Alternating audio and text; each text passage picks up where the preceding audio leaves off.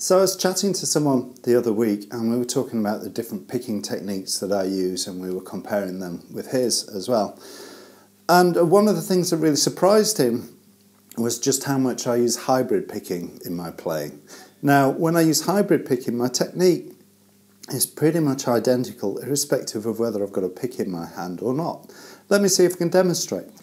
Okay, so let me play a line. Firstly, I'll use a pick. Hopefully you can see I'm hybrid picking that. And now I'll do the same thing just with my fingers. So hopefully you can see just how similar the two approaches are. And the only difference is when I haven't got a pick in my hand, I just hold my index finger and thumb together like that to use my index finger as the pick, the fingernail. But otherwise my hybrid picking technique is pretty much identical. So anyway, what I thought to do this week is create a bit of a hybrid picking primer for you. So if you've never done this before or you've never really experimented with it, then maybe this video is a good place to start. So what I've done is I've put a handful of exercises online, and I've created a PDF as well that you can download. It should see it attached in the description field. And so what I thought I'd do is start with some easy ideas, start with some real classic licks as well, so play through some that you'll have bound to have heard before. So anyway, let's get started. Okay, so let's look at the first idea then. It's a really simple 4-note pattern that can sound really quite impressive if you get the speed up. So if I play it up to speed, actually it sounds like this.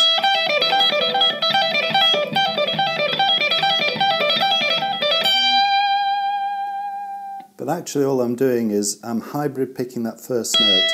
And if you've got the tabs open, you'll see I've put a little plus above this note as well, and that's to indicate that I'm hybrid picking that note. Then I do a downstroke on the G note there, I'll pull it off into the E, and then an upstroke to play the D, yeah? And that's the thing I just loop.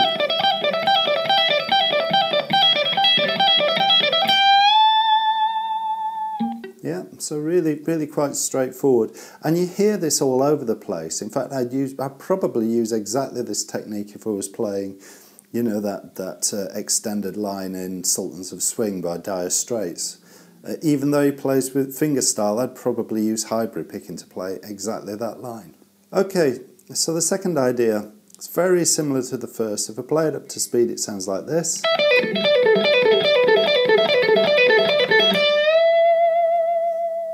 And if you look at it, it's very similar to the first, as I say. So all I'm doing here is I'm hybrid picking that first note, then a downstroke on the B string, pull off onto the B, and then play the A with an upstroke.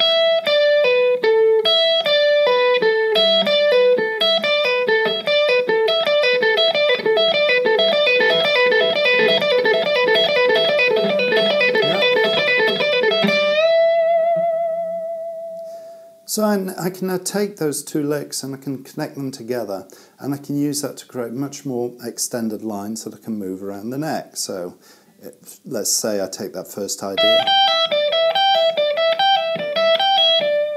and instead of just playing it over and over, I play the first one and then the second one. Yeah? And that gives me a little 8-note idea, but instead of jumping back to that top E, how about I move on to the B string?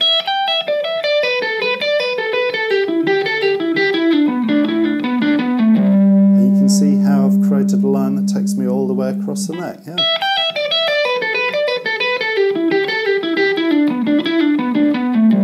And this is the third example that I've put on the PDF. But hopefully you can see now that with these two ideas I can start to create lines that are moving me around the neck much more and creating much more interesting lines. Okay, so the next lick is a real cliche, it's a real classic. You can't really do anything talking about hybrid picking without touching on this, I don't think. But it sounds like this.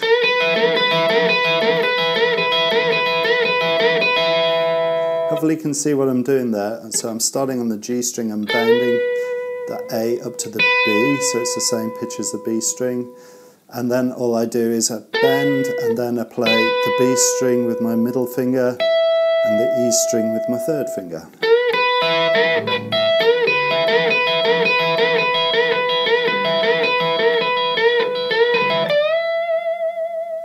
It's a real classic. You hear Hendrix using that, for example. Okay, so another real cliche built on that idea is this one.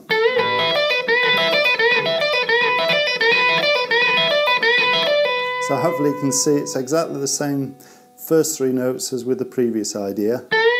So I'm bending from the A up to the B string, then I'm playing the B and the E, but all I'm doing here is adding another two notes. So it's a little 5-note pattern.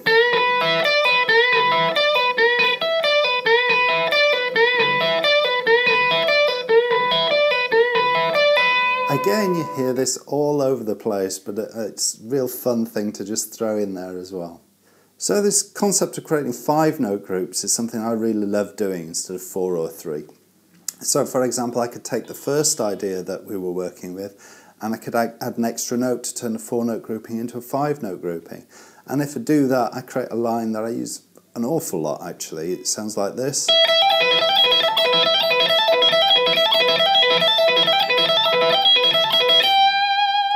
And all I'm doing here is I'm playing that first note by hybrid picking, and then I play it with a downstroke, hammer on, pull off, and then play the B, yeah?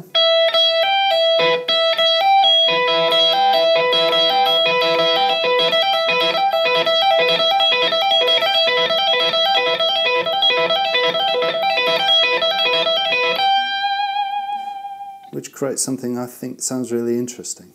So hopefully nothing too difficult this week. As I say, this is a technique I use all the time when I'm playing. Don't forget to download the PDF which has all of the tabs worked out. Otherwise we'll chat next time. Goodbye.